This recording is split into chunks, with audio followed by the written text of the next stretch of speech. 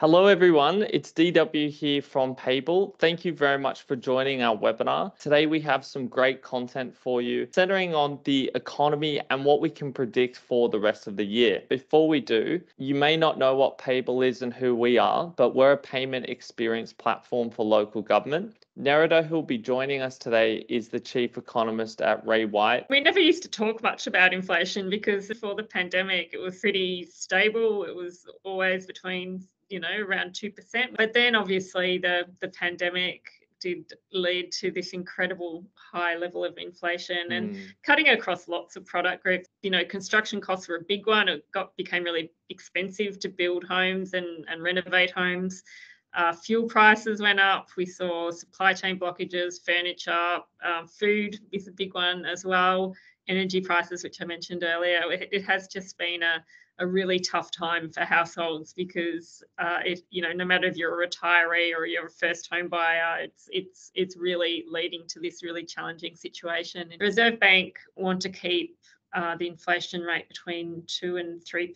So when it gets above 3%, they need to increase rates because they need to slow down the economy. When it goes below 2%, they need to cut rates to try and speed up the economy. Since the Reserve Bank has been increasing rates, you can see there that inflation has come down. When interest rates are up, we're spending more on our mortgages, businesses are spending more on their debt, government's spending more on their debt, holding on to their debt. So all of those things mean less money for other things. It does push down inflation. Inflation, I think, is sitting at around 3.4% on a monthly basis at the moment. So once it gets below 3%, it will be a trigger, I guess, for the Reserve Bank to cut rates. One of the best ways, I think, for most people to get an idea of where rates are heading is to head on to the ASX website, have a look at the RBA interest rate futures index, and in that you can actually see where people who are putting money on in terms of where they think rates are heading. The market is predicting a hold in May, so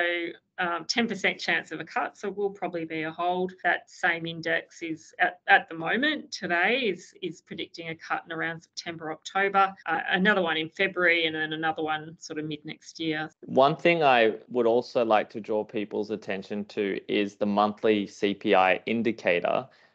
Would you like to share how this metric is different to the overall inflation number that we get? Inflation used to be reported quarterly, and it used to be reported quarterly because, as I mentioned before, no one really was that worried about inflation because it really did stick in a general band of where we wanted it. Since inflation started rising rapidly, the ABS decided to release their monthly consumer price index indicator. So this gives us a more regular update on what's happening to inflation. So it is basically the same as the quarterly one, but it excludes some categories. In alignment with analysing the market futures, I also think that this is a really good thing to put a newsletter alert in your email inbox just so you're keeping an eye on things. The way that the CPI tracks housing or housing costs is through two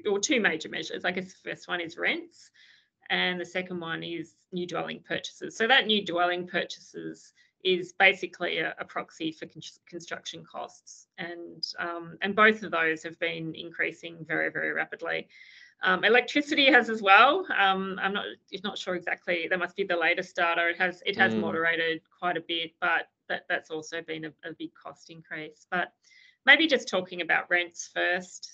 It has been really challenging for renters. Australia, prior to the pandemic, did have one of the most affordable rental markets in the world. According to the OECD, the number of people under rental stress was actually quite low.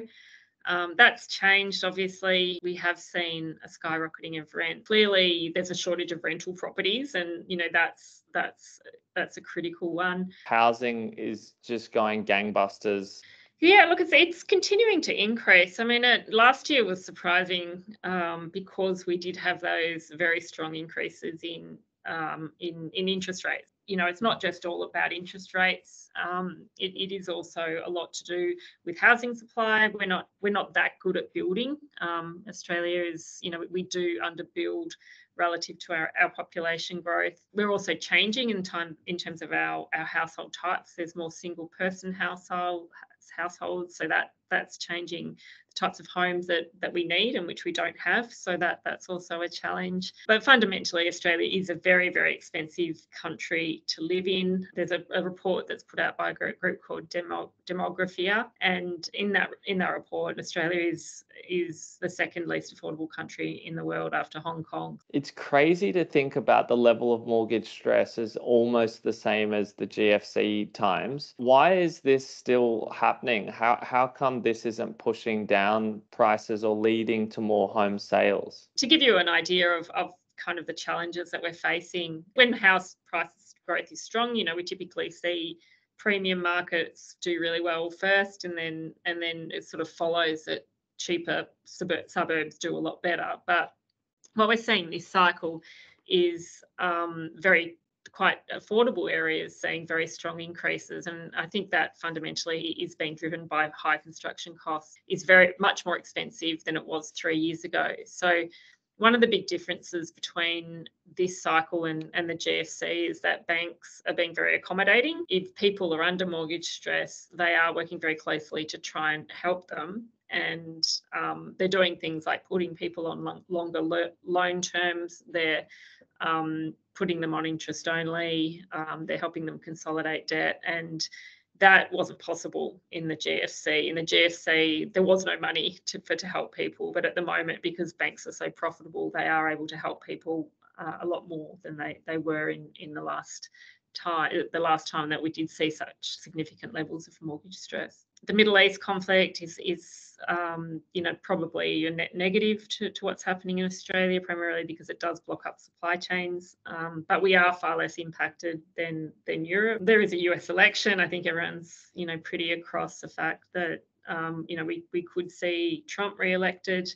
Probably the biggest challenge for us with a Trump as leader is that he does have a track record of overheating the US economy. So that will have the potential for a lot of things. An overheated economy does lead to perhaps better demand for some of our goods and services, but then it also has impact on the US dollar. If that's super strong, it means our dollar is very weak. If our dollar's weaker and rising fuel charges, it could be a little bit of upwards pressure on inflation. Sorry to tell everyone about that. You're absolutely right. Weak dollar is not great for inflation. So it does mean that anything we buy from overseas becomes far more expensive. Councils are under the same cost pressures as everyone else, and it is much more expensive to hire people. Energy costs are more expensive.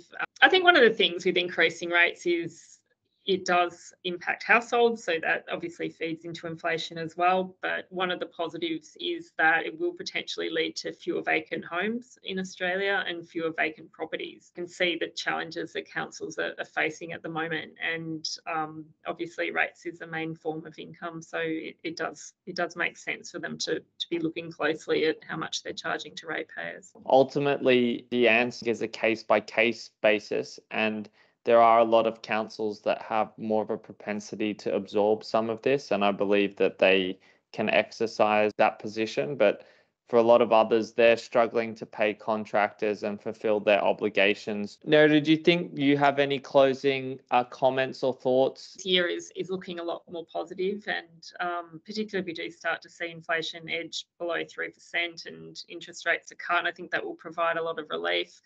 So, I think, we do have a lot to look forward to. Before we go, are we able to get your final prediction for this year, or would you rather sit with, a more balanced, there's a few factors going on kind of approach? Yeah, the rate cut one, I don't know, starting to get, the push out of when we'll potentially see a rate cut is getting pushed out. But for now, I'll say yes, we will see a rate cut, but it probably won't be till quite late in the year.